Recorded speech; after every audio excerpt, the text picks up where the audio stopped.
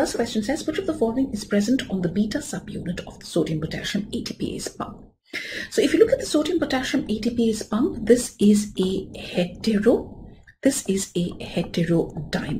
There are two subunits. A dimer would mean there are two subunits, alpha and beta, and they are different from each other. Right?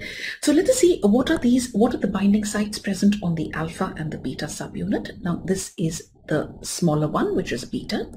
Alpha is the larger one, which has a molecular weight which is almost twice the size of the beta subunit. Right? So this is the cell membrane here. This is the cell membrane here. The ECF and the ICF. The alpha subunits have got 3 binding sites. Alpha subunits have got 3 binding sites on the inside. And which are these 3 binding sites? There is the sodium binding site, the ATP binding site, and the phosphorylation site. Phosphorylation site. What is the phosphorylation site? Now the sodium-potassium ATPase pump has got ATPase activity. It will break down the ATP to form ADP plus inorganic phosphorus plus energy. And that inorganic phosphorus will go to the phosphorylation site. There are 2 sites on the alpha subunit towards the outside, and that is for potassium, the potassium binding site and the ouabain binding site. Ouabain is a plant glycoside. In fact, digitalis is derived from ouabain, and ouabain will inactivate the sodium-potassium pump. Remember the sodium-potassium pump will pump out 3 sodium. Sodium move from lower to higher concentration, from inside to outside, and this pump will bring in the potassium. So potassium also is moving from outside to is moving from a lower to a higher concentration, from outside to inside. Right? 3 sodium are pumped out of the cell and 2 potassium are pumped into the cell. So as you can see, all the binding sites are primarily on alpha. When you look at the beta subunit is a glycosylated protein, and it has got 3 extracellular glycosylation sites. So if we see this over here, which of the following are present on the beta subunit? Sodium binding site, phosphorylation site, ATP binding site are present on alpha. Glycosylation site is present on the beta subunit. Beta is a glycosylated protein. Let's look at the next question. Now this has got a longer stem. It's a clinical and an applied question. So let's see this. A 65-year-old avid male hiker resident of Manali was hiking in Sikkim with 2 companions. They hiked to Nathula in Sikkim at 12,000 feet in one day. Now climbing up to 12,000 feet, more than 10,000 feet in one day, you're more likely to go into acute mountain sickness. So let's see what has happened. He suddenly complained of extreme tiredness. There's a lightheadedness, there is a dizziness, difficulty in breathing. He began coughing and complained of tightness in the chest. So there are definitely some cerebral symptoms. There is some pulmonary symptoms.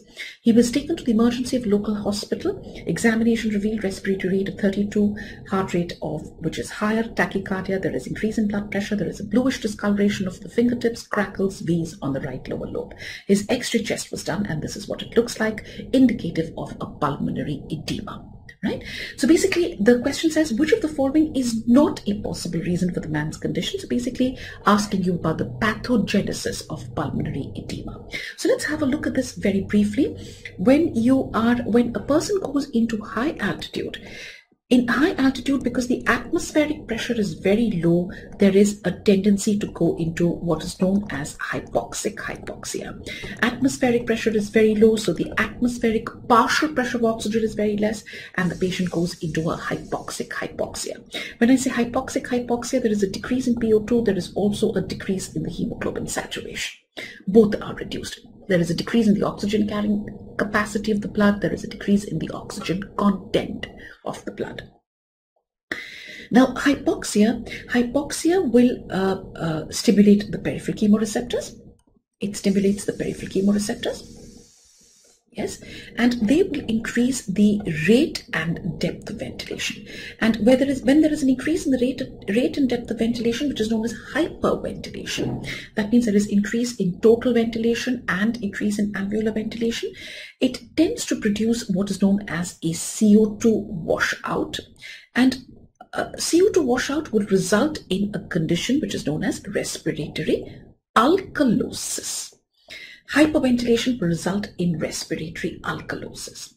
Now, the moment there is alkalosis in fact will start inhibiting the peripheral chemoreceptors. It will start suppressing the respiratory drive, and that is not what we want, isn't it? Because in high altitude, as it is, there is less oxygen in the atmosphere. You want that the individual's respiratory drive to increase so that there is more, so that the supply of oxygen to the tissues can be maintained. But here is a situation now. There is a condition of an alkalosis which has happened, and that alkalosis starts suppressing the respiratory drive. To overcome this, there is a process of acclimatization which takes place, and there will be now a renal compensation. There is an increased renal excretion of bicarbonates, which will try to correct this alkalosis so that the respiratory drive can be maintained, right? And the time taken for acclimatization is about 48 to 72 hours. Right? There is an increased renal excretion of bicarbonates, which will try to, like I said, correct the alkalosis, yes, so that the hypoxia can stimulate the respiratory drive. There are other things also which happen in acclimatization. There is increased secretion of erythropoietin to increase the red cell mass and the hemoglobin so that the oxygen carrying capacity can increase. Even at the tissue level, there is an increase in the capillary density. There is increase in the number of mitochondria in the tissues. So all that is a process of acclimatization.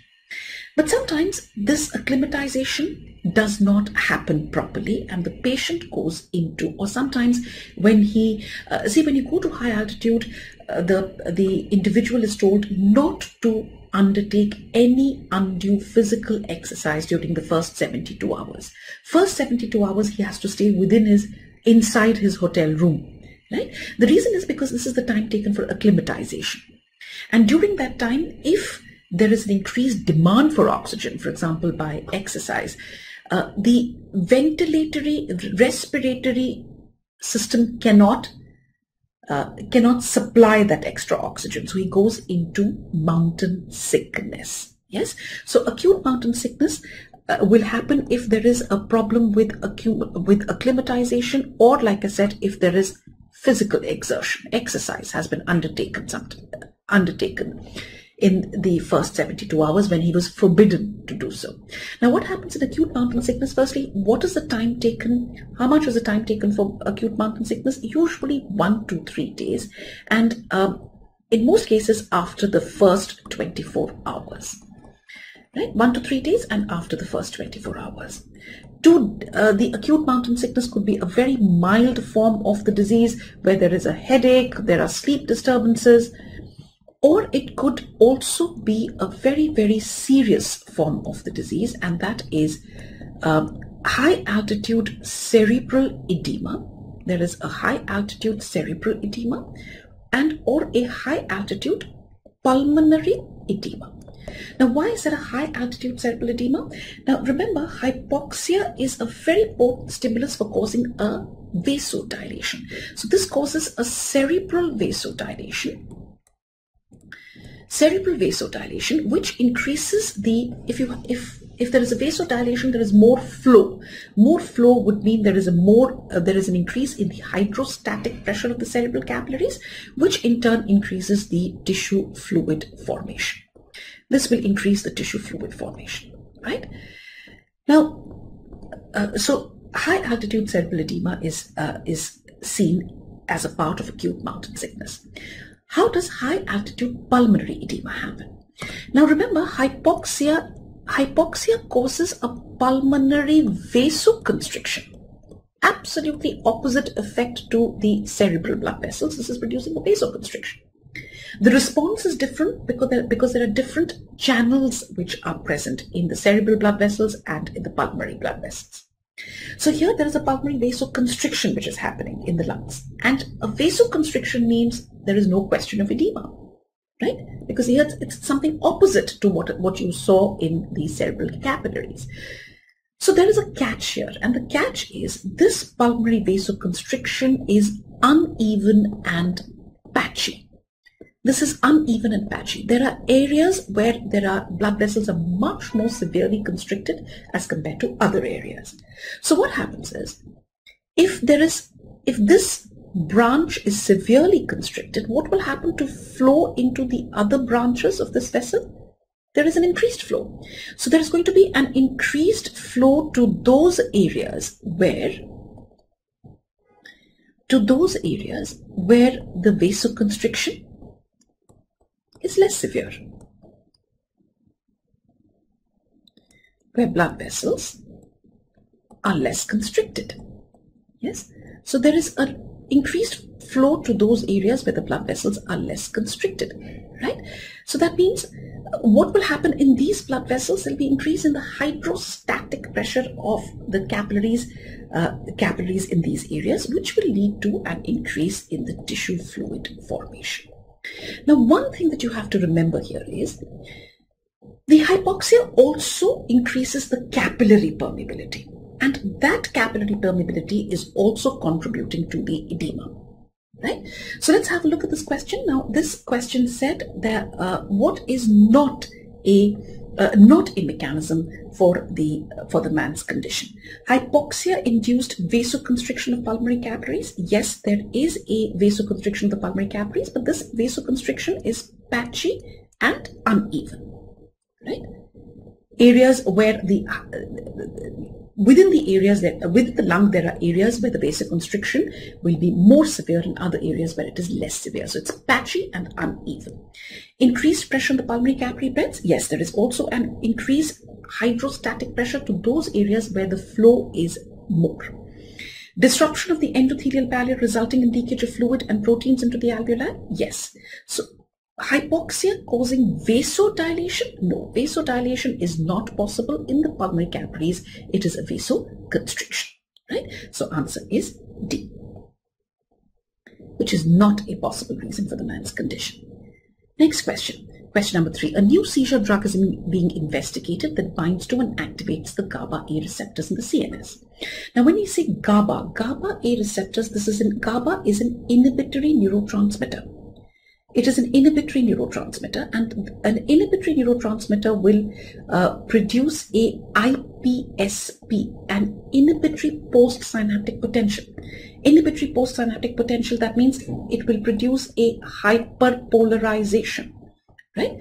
So a researcher is using a microelectrode to measure the RMP of a neuron. He records an RMP of -70. Which of the following membrane potentials is likely to be recorded following exposure to the drug? It has to be a hyperpolarization. That means the potential has to become more negative, and the answer to that will be -75 millivolts.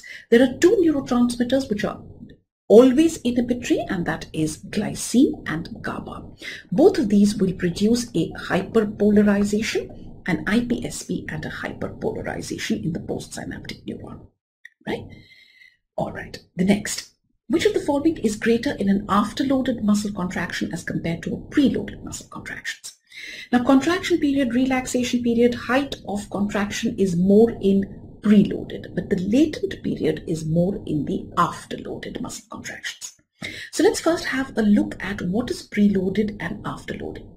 Now, when you look at preloaded, you must first try and understand what is the definition of preloaded and afterloaded.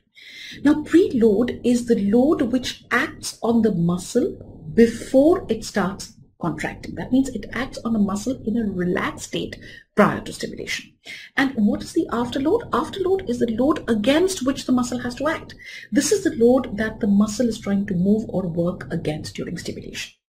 So how do I create a preloaded state in the lab experimentally? Now, this is the muscle at rest. A load is attached here. This load is acting on the muscle at rest, and it is stretching the muscle at rest. And then when you give a stimulus to the muscle goes into a contracted state. It lifts that load. In an afterloaded condition, the afterload is not acting on the muscle at rest. It is being supported on the floor or on the table or somewhere. It is not acting on the muscle at rest. And then when you give a stimulus to the muscle will contract and lift the load. So the first one is a preloaded condition, and the second one is an afterloaded condition. Now, when I compare the two types of muscle contractions, what do I get? In latent period is less in preloaded, more in afterloaded. Everything else, contraction period, relaxation period, height of contraction, work done, is more in preloaded and less in afterloaded. Right? So the answer to this question is only latent period is longer in the afterloaded muscle contraction. That means basically which is more efficient? More efficient will be a preloaded muscle contraction, right? Let's look at question number 5. A 30-year-old woman presents with progressive shortening of breath. Which of the following corresponds with chronic blood loss? What will happen in chronic blood loss? Chronic blood loss, there is definitely going to be a decrease in hemoglobin. If there is a decrease in hemoglobin, yes, there will definitely be a decrease in the oxygen carrying capacity of the blood. There is going to be a decrease in the oxygen carrying capacity of the blood, right? There is a decrease in the oxygen content of the blood. But the important point that you have to see is what will happen to the dissolved oxygen? Dissolved oxygen in this case will be normal. And what is dissolved oxygen?